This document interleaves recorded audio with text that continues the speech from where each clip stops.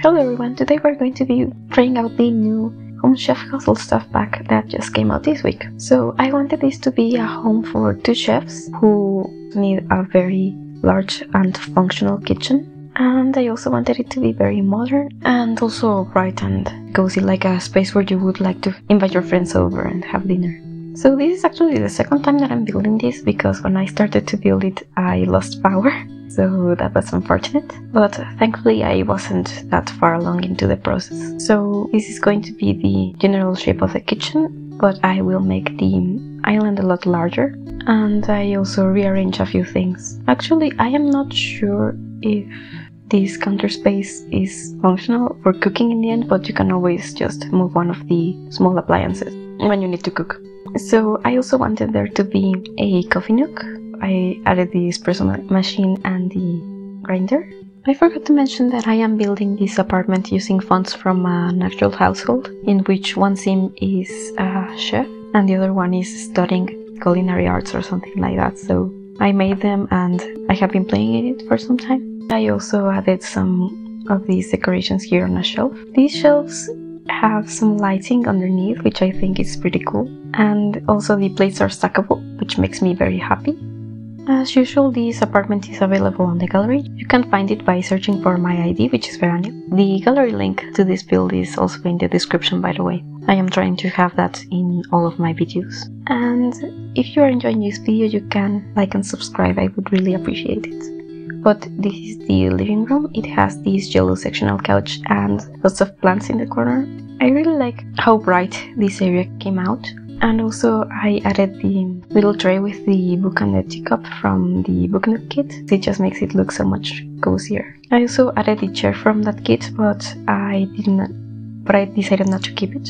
And I also wanted to have a dining room besides the kitchen island. This is number 18 Culpepper House, by the way, and when I bulldozed it, it kept this light green color on the walls, which I thought was really pretty, and also it matches these new counters, so I thought that was perfect. I decided to use this tile all throughout the apartment because I am used to houses having tile everywhere. Actually, wooden floors are not something I see often. So this is what I do with the kitchen island. I make it deeper, and I also added some more stuff underneath this little shelf that the island has. I swap out the tissues for one of those candy jars from Paranormal, but that is the general idea of it, and I decorated the living room with another shelf and some more plants. I think I used every item from this pack. Maybe I forgot one, but I don't think so. Well, I only used one of the lamps that it has. The shelf that is above the island is actually considered a light, and it comes in 3 lengths, so of course I only used one. But I decided that I wanted to add some candles to the dining room, and I also needed a rug to separate each of the areas. I used one from Cats and Dogs and one from Tiny Living. They have very similar patterns. And to finish the living room area, I just added a shelf underneath this painting and added some clutter to it, as well as some pillows to the couch. Oh, and I also have already changed out that chair for one of the craftable ones from Eco Lifestyle. The green that comes with that pack matches this perfectly, so I really like how that came out. And I also added some more candles and some autumnal leaves to the shelf. Here in the bedroom, we are using this modern bed from Dream Home Decorator.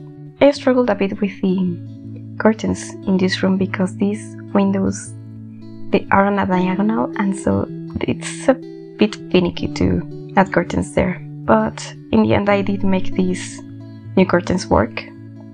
And I also decided to use some kitchen counters in the bedroom.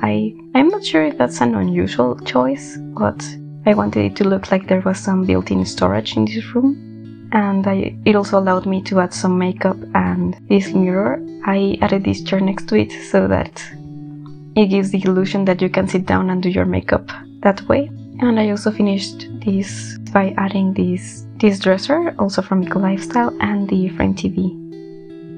I just added some more decorations, and I do end up coming back to it a bit later to change a bit the wardrobe area, but that is the general idea for the bedroom. So now we are working on this very small office space.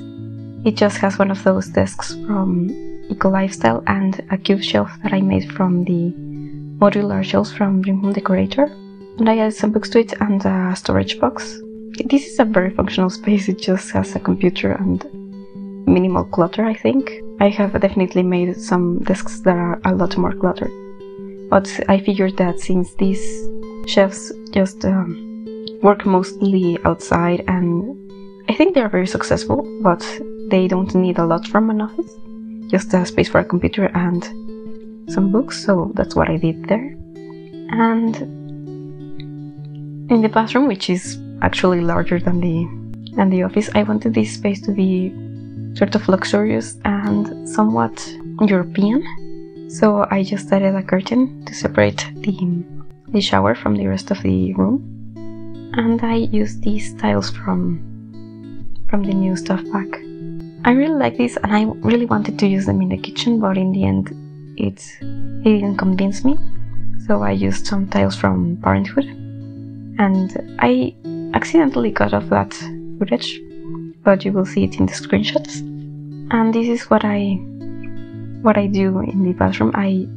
Just to separate the space a bit better, I added a platform so that the shower area would be a bit sunken down, and it looked like you were going to get everything wet when you took a shower. So that's what I did there, and I am just adding some finishing touches to the apartment.